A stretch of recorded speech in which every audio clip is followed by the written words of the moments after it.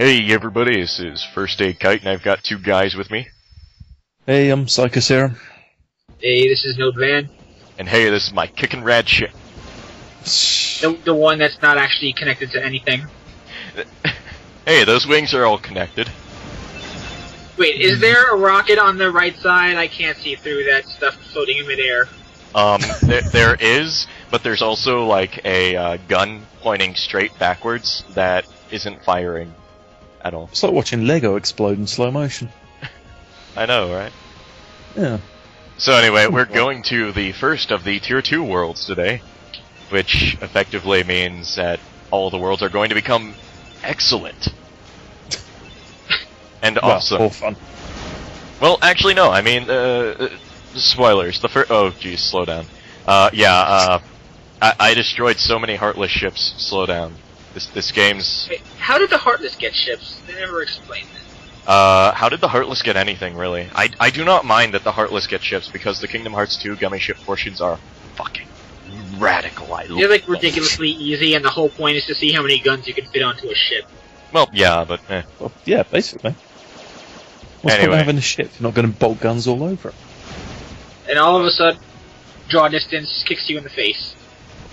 No, not really. That was just the loading part where it had the transition what music was playing. Also, here's Agrabah. But I don't think a bunch of fuck-off meteors are just going to appear out of nowhere that size. Well, obviously you've never flown a spaceship. I can't say that I have. Well, there you go. Yeah, well, my name is Buzz Aldrin, so... I don't think Buzz Aldrin has fought in a spaceship either. Again, shows what you know. You haven't seen that video clip of Buzz Aldrin with Mario, have you? Can't say I have. It's okay. Oh, hey, look. But I expect a link after this is over. Okay. Are searching for it now. My name is Jafar. Look, my stuff is so much better than yours. Yours is just a puny little green ball. Mine is a snake. I am clearly a bad guy because I have a beard. Hiss. And a shitty parrot. Excuse me, that is, like, the best parrot? I love... It's the only parrot. Dagnabbit, why now, of all times, do I forget this guy's name? Agrabah is full of all time. Jafar? No, not Jafar, the guy who voiced Iago. Shit, I don't know. But why worry? He only ever speaks in that voice.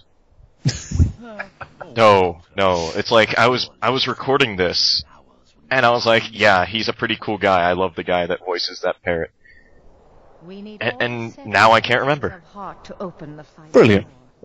No, we'll never know. Yep. Oh well. Someone look it up. No. Oh. Quick, find something to ruin in this video. Spoiler something.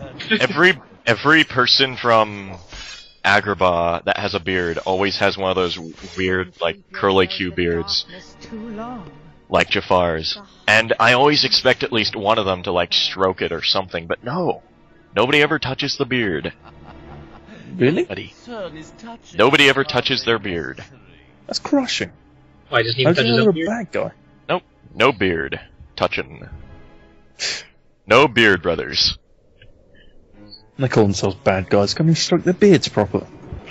Well, at least we know these other guys are bad guys because they have turbans on their heads. So you just get here and all of a sudden fight. Yeah. We spawn in and suddenly we're fighting towel heads. Oh, whoops. I'm sorry. I'm sorry. Bandits. Sora just saw guys wearing turbans and the red hairs came down. When he woke up, yeah. Middle of a fight. This is probably one of the big reasons why I imagine a Final Fantasy IX crossover didn't happen right away with Kingdom Hearts, because how are they going to explain why the player isn't attacking all the black mages immediately? and granted, when they finally did include any of the characters, it was frickin' Vivi, and he was an enemy anyway, so... So hey, I'm going to give Donald 1 ether. This is going to prove to be a very bad move, and I will show you why later. I figure, well, gee, Donald will have an ether, that way once he runs out of magic he can just I don't think I ever gave them anything higher than like a normal potion, because otherwise they would just waste it. Well, that's the thing. They're always wasting items. You see, here's the thing. Donald, I figure, well, he has the cure spell now, so I'm sure having an ether on hand would be useful, because, well, he can cure me now. Yeah. He won't, will he? No, he won't. No. He'll cure... Let me guess, he cures Goofy, who had most of his health, and then you die. Yes, that actually happened in one of the previous recordings of this. I didn't see that. Get in here?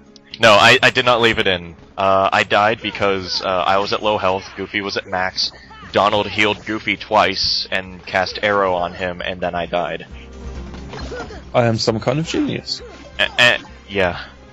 But it's okay, because, like, right as I was dying, I heard the noise of Donald casting a spell. It was gravity. Fuck you, I don't think I ever used gravity against an enemy. Gravity can be useful, but only in very specific circumstances, I find. It's a lot more useful in the sequel. But then again, that's largely because of that one area where you can grind a whole bunch of experience just because of gravity. Yeah, I think the only time I ever used it in this game is to get the chest. Hmm. And it took me forever to figure that out, too. What do you mean? Like... To use gravity to get the chests. What chests? Yeah, oh yeah, he already used it. And look, he's already out of he's already out of MP again. Jesus. Well, Yeah. Donald, you dumbass. You no one ever accused PS era games of having good AI, did they? Is it possible to get through this without high jump? Yes. In fact, you don't get high jump for a while now, I'm pretty sure. Actually, Really? did you already get high jump? Nope. You get high jump in Monstro, which isn't for a while. Oh, I thought you already did that. No, Monstro is like way later. Well, actually, no. It's like I want to say it's in the tier 2 worlds, but you know, it's not worth it. Puppies. Oh hey. Magic carpet.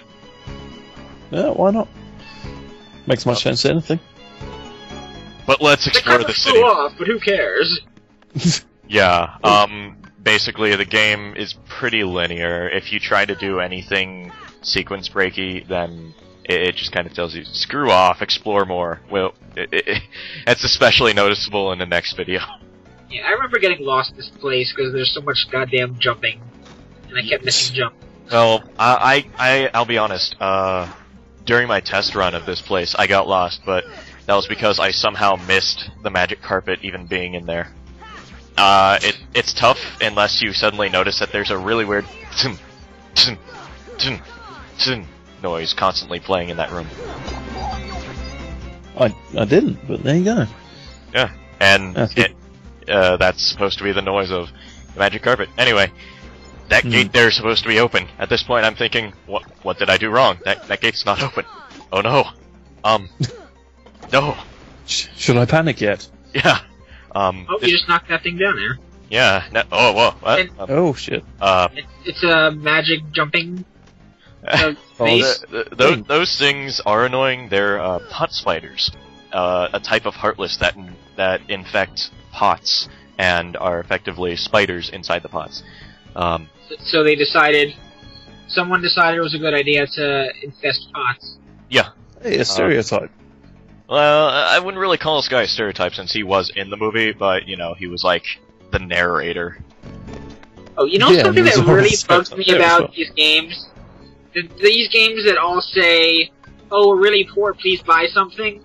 You could sell everything you have to them at normal price. Where do they get this money from? Welcome to JRPGs. I'm pretty sure there are games that... In fact, there are a couple games I can think of where you can't actually sell everything back because... In Final Fantasy VII, that place where Barrett came from, under the... whatever that place is, I can't remember the name of it. where they are all poor down there, and there's a guy down there that sells things. I remember selling a maxed out materia for 250,000 there. Donald, what the hell are you doing? Yeah, well, see, what they didn't mention is that he's paying you entirely in IOUs. Well, I guess the world accepts IOUs then.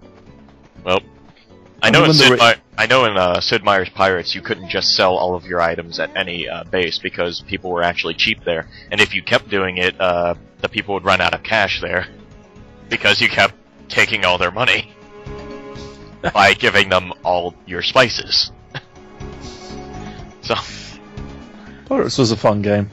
yeah, it was. I really liked Pirates Gold. I was thinking of LPing it for a while, but here I am. It's on the list, along with like 7 other games. Oh, by the way, this is Jasmine. She only has like one line, and it's always, "Hello, I'm Jasmine. Where's Aladdin?" So why the hell does she immediately trust you? Spiky hair and a duck. How about the clown shoes? Well, have you seen his shoes? They're pointy. Yeah, because what's his face? Sora is obviously too badly dressed to be a bad guy. Our magic staff is a giant key. His magic staff is a snake. Jasmine, run! Walks off screen. Jasmine Wanders run away. disappears from the rest of the game. Spawns in air. Well, at least you're not stuck in an escort mission. Yep.